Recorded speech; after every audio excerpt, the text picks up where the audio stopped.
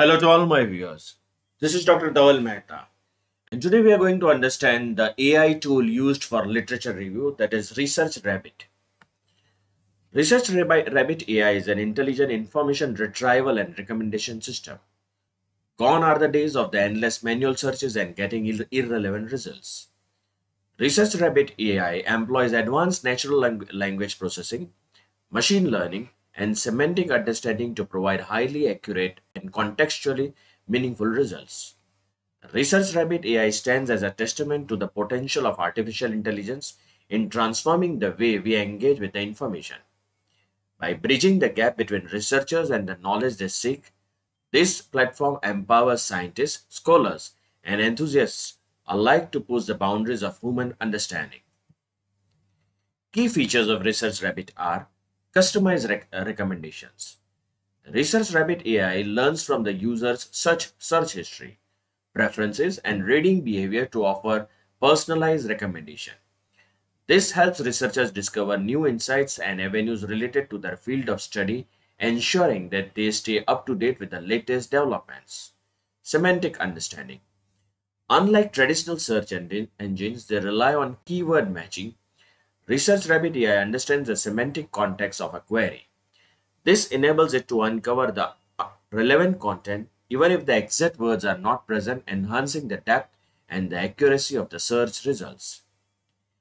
By analyzing patterns and research publications and discussions, Research Rabbit AI can identify emerging trends and topics within a particular field. Researchers can leverage this feature to anticipate the next big breakthrough or to pivot their own research directions. Collaborative insights. The platform fosters collaboration by allowing research to share and discuss findings directly within the interface. This promotes a sense of community and encourages the exchange of ideas beyond traditional publication channels. Visual summarization. Research Rabbit AI employs data visualization techniques to condense complex information into easily digestible visual summaries. This is particularly helpful for quickly grasping the key points of lengthy research papers. Integration with the existing tools. The platform seamlessly integrates with the popular reference management softwares, allowing users to directly import discovered content into their libraries. Now let's see how we can use the powers of Research Rabbit AI. So for this, we will go in Google. We'll write down Research Rabbit AI. We'll click on the first link.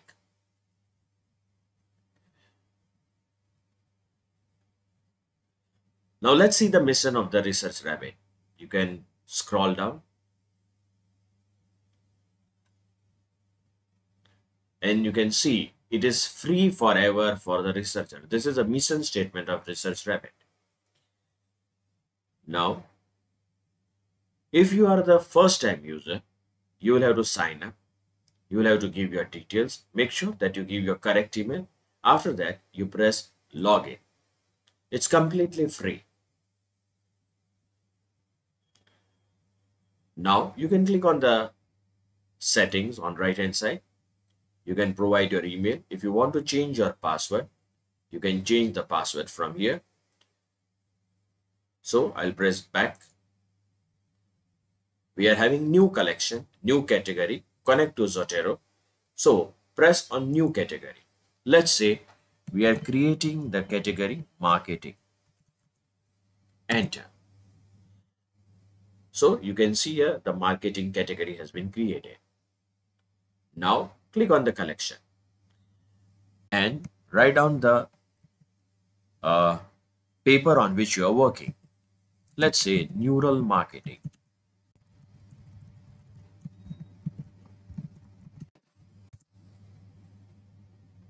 So you can see here neural marketing title has appeared. Now click on add papers. So a search bar will appear. From here, you can connect to Zotero or you can upload the BibTeX and RIS file. Moreover, in this search bar, you can write the title of the paper, the DOI of the paper, the PubMed index or the keywords. So let's say we want to search the papers which are related to neural marketing.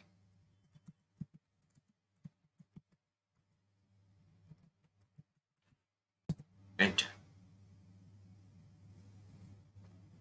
Now I will add all those papers which are related to the neural marketing. So press on add to selection 1. Scroll. Then add to collection 2. Scroll. You can add this paper also. Neural network algorithm. Add to collection.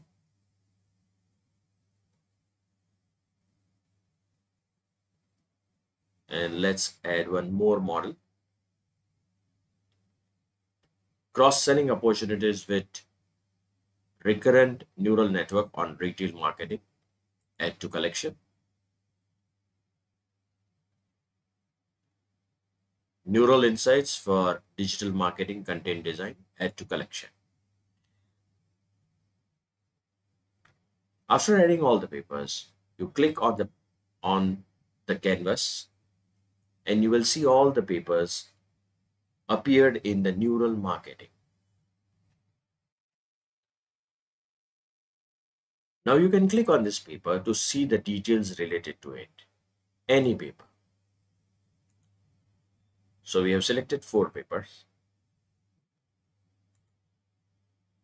If I click on the connections, it will show me all the connections which are related to it. Right? Now, you can press the cross here and you can again press this connections. Okay. Now click on the paper, particular paper. If the PDF is available, you can download the PDF file directly. Let's say we want to check about this paper, variational fuzzy neural network. PDF is available, click on it and you will be able to directly download the PDF file from here. Quite good. Cross it and again come back on the Research Rabbit. Now we are interested in this particular paper and we want to find out the similar works which are related to this. So we will click on any similar work, is it available or not. So let's see if the similar, just a minute, if the similar work is available, not available. Okay, if I click on this paper, similar work index, similar work gets activated, click on it. And you will get all the similar work which are related to this paper. You can click on the last author. If you want to generate the network according to the last author, it will give according to the last author, and this is first order. Moreover, if you click on the timeline, your papers will be arranged according to the timeline. Now, if you click on the particular paper, let's say if I click on the particular paper, then I will also come to know that this paper has been cited by which other authors. So it gives me the precedence. Now let me cross this. I can also filter these items according to the keywords if I want. I can zoom out or zoom in from here. And if I press fit all, it will give me the entire representation.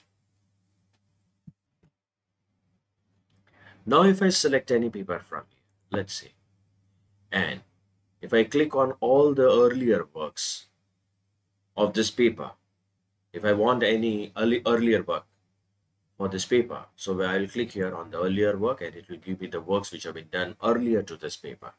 If I click on later works, it will give me the papers which are published after this base paper.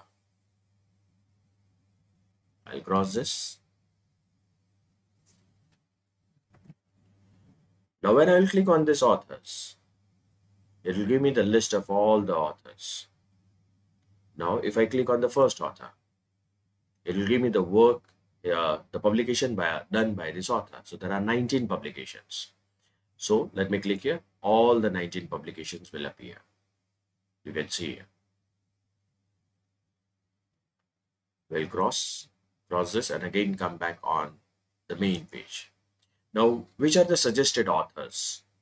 for this particular topic. So these are all the suggested authors for this particular topic. If I click on any one, it will give me all the work which has been done by this author.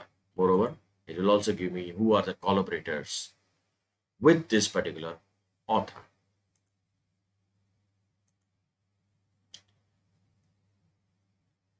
Now, if I want to export the citation in BibTeX format or RIS or CSV, I have to just simply press here and the citations will be downloaded immediately. You can see here. All the citations are downloaded in CSV file. Similarly, you can download the citations in BibTeX or RIS format. Now I want to share this paper with my colleagues or my students. So how can I do this? There are two methods for this. One is I can click on edit. So this is the first way. And the second way is that I can click on the three dots. Both of them will give me the same option. So I am having the option to rename this, duplicate this, and delete this. If there are a number of collection categories, I have to select that which category I want to share with my colleagues or my students. So let's say this is a marketing public collection. You want to share or you don't want to share, depending upon that, activate the tick from here. Now write down the email of a particular person with whom you want to share this. Now there are three things, there are three permissions, or rather there are three status. The one is owner. The second is can add paper. You allow your colleagues or students to add paper. And the third one is they can read only, right? They can read only the papers. They cannot make any changes here. So this was all about Research Rabbit AI, the artificial intelligence tool used for literature review. You can refer my playlist in which I have uploaded many videos on AI tools used for the literature review. You can subscribe to my channel. You can press the like button. You can also follow me on LinkedIn and Twitter.